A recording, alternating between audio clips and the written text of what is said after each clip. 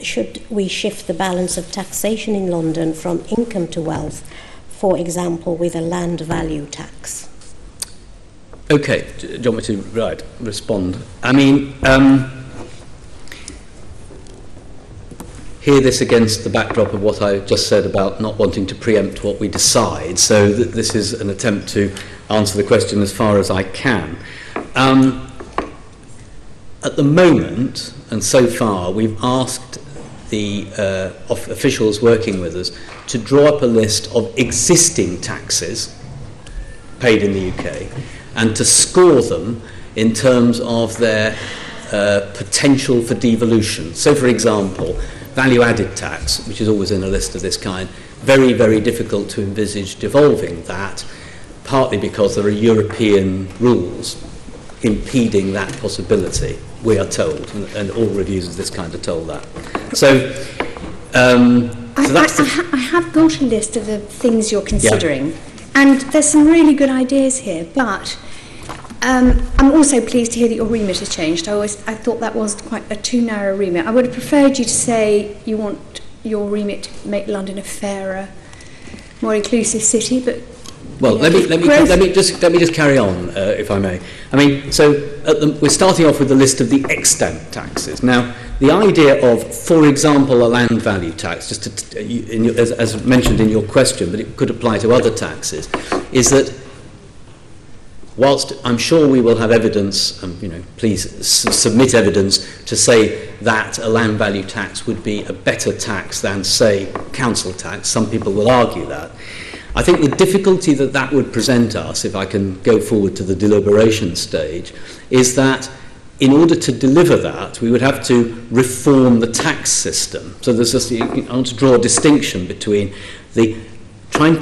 debating the possibility of devolving existing taxes and creating a new tax or reforming the tax system and then introducing that in London, which would, I think, be an even more complicated idea.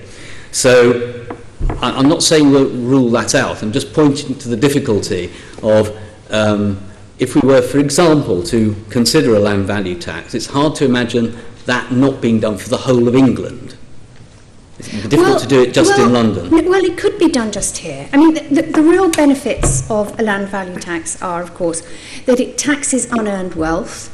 It's also very efficient because it doesn't discourage people from doing anything. It actually encourages them to develop land properly, to use it to its maximum potential. It means there would be fewer desolate areas where developers are just waiting for the prices to go up.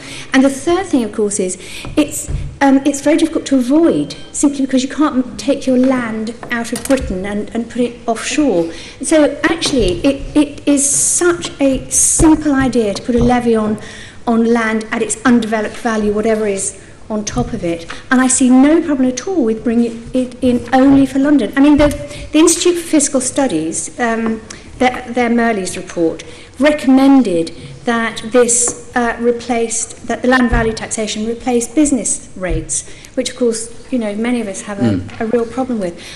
I can understand your caution, but I just think, why not think a little bit bigger and actually, move London on instead of just looking at the same things again and again? Well, I mean, if I can go back to I take the point about the Merley's report and the IFS's work, which did indeed make the points you make. And indeed, over many years, I have been personally lobbied on this subject by the former Deputy Chair of Transport for London, who many of you will know has been a long-time advocate of this policy. Indeed.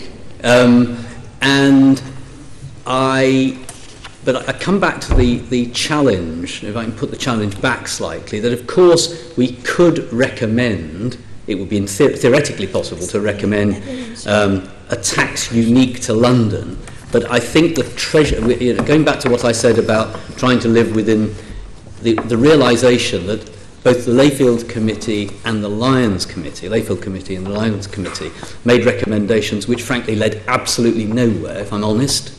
We have to understand the baleful history of trying to increase local autonomy in this country, that if we recommend as it were, breaking London away in terms of introducing a new tax in London, I suspect that that would make it even more difficult for us to envisage getting anything done. That's not to say that the arguments in principle you make are incorrect. I'm just talking in terms of the difficulty of saying London should have a separate tax that doesn't operate in the rest of England. Now, of course, it would be open to the Scottish government, I realise we're not talking about Scotland, to make such a reform because it passes its own laws.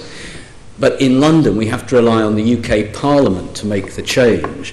And I think that within the bounds of what is possible, which, as I say, on the basis of history, we have to understand is not a great deal hitherto, proposing a radical reform to one tax only to operate in London might present greater barriers to reform even than we'll face otherwise.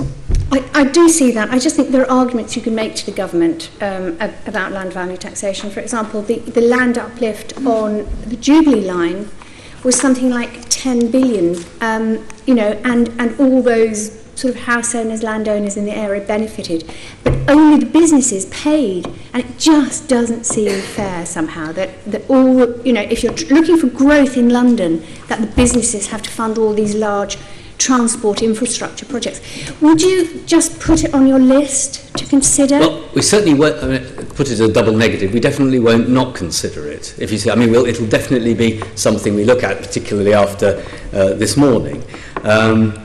And if I can broaden, you make in the question as written, a slightly broader issue too about the balance of taxation in London potentially being shifted from income to wealth.